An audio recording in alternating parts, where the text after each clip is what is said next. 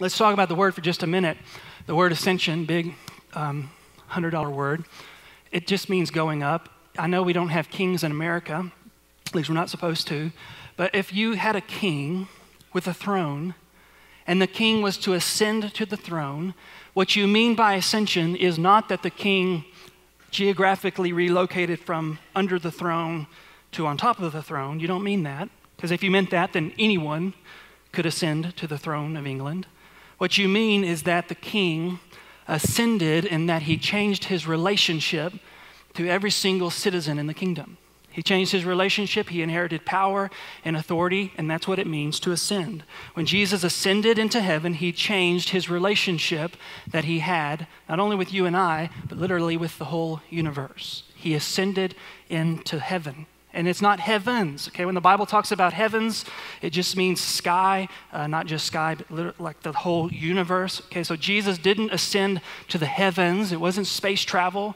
Jesus isn't hanging out on, the planet Pluto or anything like that, regardless of what that guy on the internet said. That's not what's going on. He ascended into heaven, singular, another realm, not part of this creation. He's in heaven where God is.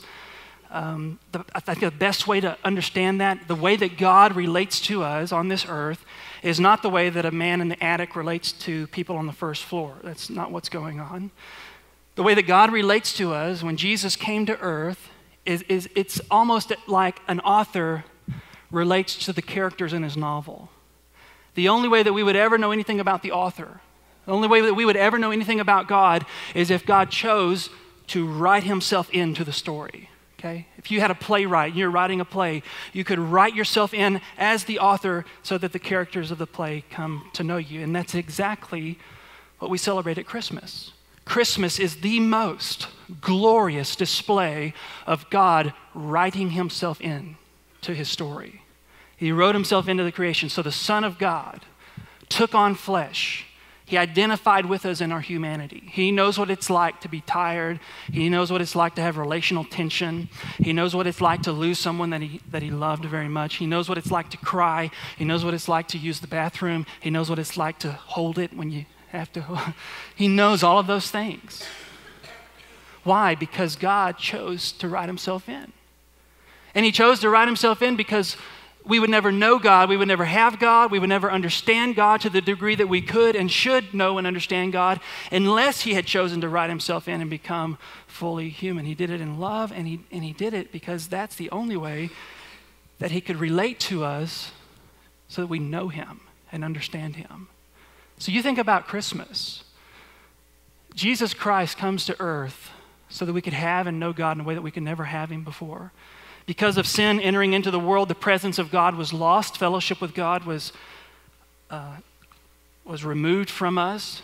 And through the life and death of Jesus Christ, him dying on the cross, paying the penalty for our sin, he broke the power of sin. He broke the power of death. He allowed us access into the presence of God, and fellowship with God was granted through faith in Christ. And the ascension of Jesus is basically a way of guaranteeing and securing that the presence of Jesus Christ would never be lost. Christmas is about Emmanuel, God with us. The ascension is the most magnificent display of Emmanuel that the world has ever seen, because through the ascension, the presence of Jesus Christ, fellowship with God, is never lost. Do you see that? Jesus came to earth so that we could have God. He ascended into heaven so that we would never lose him.